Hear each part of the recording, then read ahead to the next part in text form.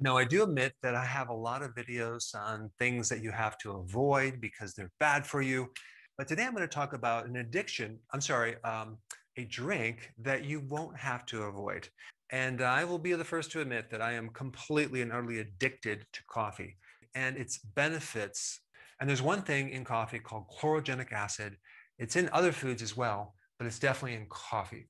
If you drink green coffee, you will have more of this chemical. And I have done other videos on the benefits of coffee, adding butter and MCT oil to your coffee to help you fast longer. But there's some interesting research on coffee in that it can help decrease the risk for metabolic syndrome.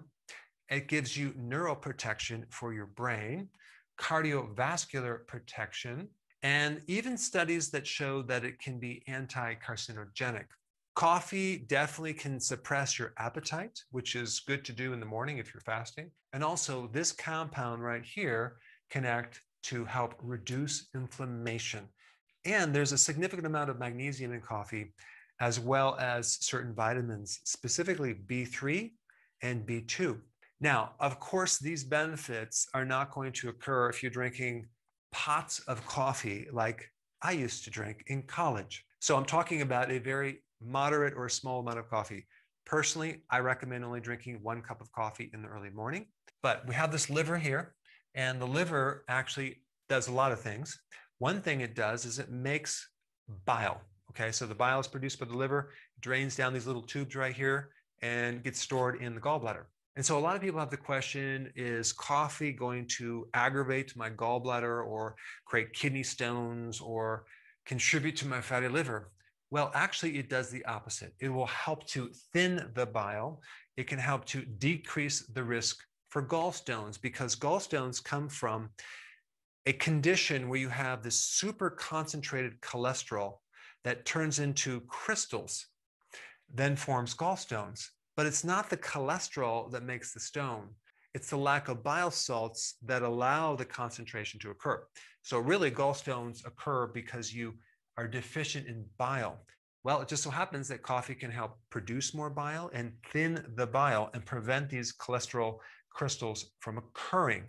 Now, if you have gallstones, I would highly recommend you also start taking like purified bile salts to help you with this process. But just so you know, coffee can help prevent gallstones.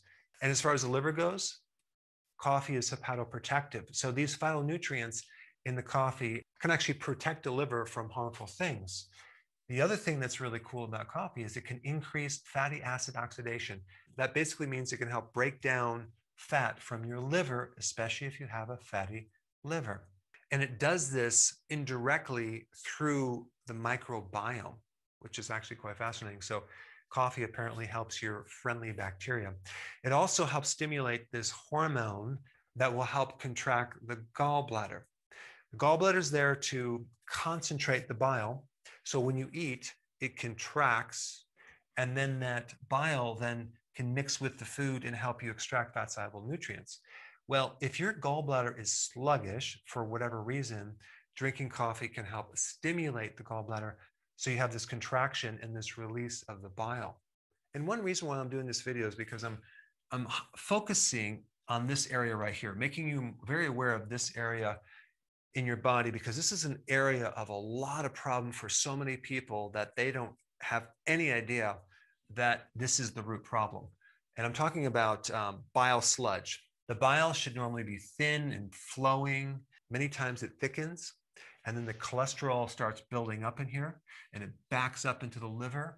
And the pain that you'll feel, or the discomfort or the tightness, will be right up through here in your right shoulder blade, right through in here, and through the back, right through here, through the rhomboid. It can go right up through the head, through here. It can literally create tension and pull these vertebrae out and pinch a nerve that goes down your right side. Now, on that note, if you haven't seen my video on the relationship between the gallbladder and the right shoulder, I'm going to put that video up right here. Check it out.